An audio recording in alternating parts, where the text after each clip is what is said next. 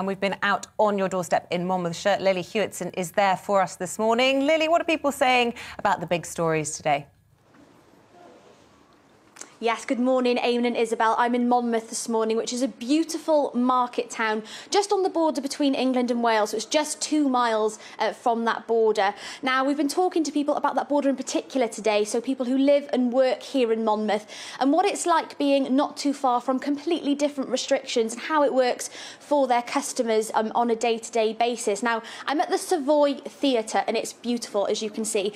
This is the oldest working theatre in Wales, and I'm joined by Chris now this morning to have a chat about a couple of things. How are you doing, Chris, this morning? Hi. Thank you so much for having us on your doorstep. Now, you've just finished Panto season here, haven't you? What was it like over Christmas here at the theatre? Oh, well, it was extremely challenging because, of course, in the week prior to when the Panto should have started, the First Minister made the announcement that we're going back to alert level 2, which intrinsically meant social distancing. And most of the professional pantomimes in Wales closed on Boxing Day when those regulations came in because they couldn't cope with the social distancing. And we thought initially that's what we were going to have to do too.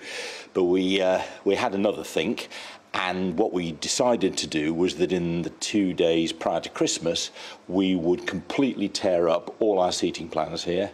We would tell people that we were going to reseat them in new performances, and they would have to like it or lump it.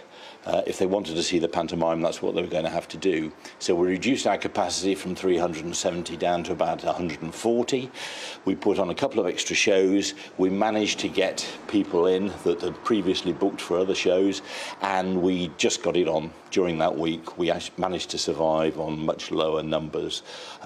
So we got it done. The show did go on. Well, that's good to hear. A big effort indeed. How confusing has it been for customers and for you personally as a business right by the border, having those different restrictions? Because you've had a bit of backlash, haven't you, from customers who've not wanted to show the COVID passes, for example? Oh, yeah, well, it's extremely confusing, and it's caused us a lot of problems.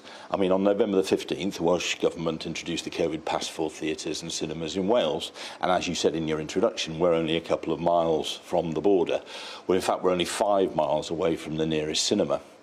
So you've got a situation where you can go and see some of the same films that we put on, only 5 miles away. You don't have to provide a COVID pass. You don't have to do the track and trace. And it's a much smoother and easier experience. So why on earth would you not want to go there?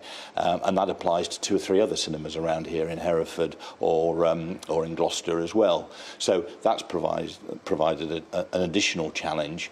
And of course, on the other side of the same coin, we occasionally show films here which they don't show in some of the other cinemas, and therefore we do attract people from Herefordshire and Gloucestershire to come and see films here, and they're not expecting to show a COVID pass because that's not a regulation that's required in England.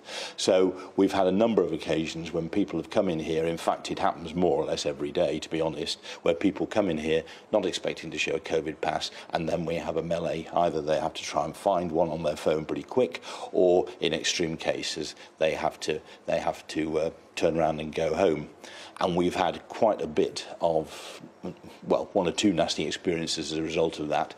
The most drastic being a man who said he would blockade himself in the doorways that we're standing in now, because he said, if I'm not allowed in to see the film, then I'm damned if anybody else is going to be allowed in to see the film. So he was threatening to blockade the whole building. Fortunately, his wife told him not to be a silly boy, and they went off and went home, and they weren't able to see the film.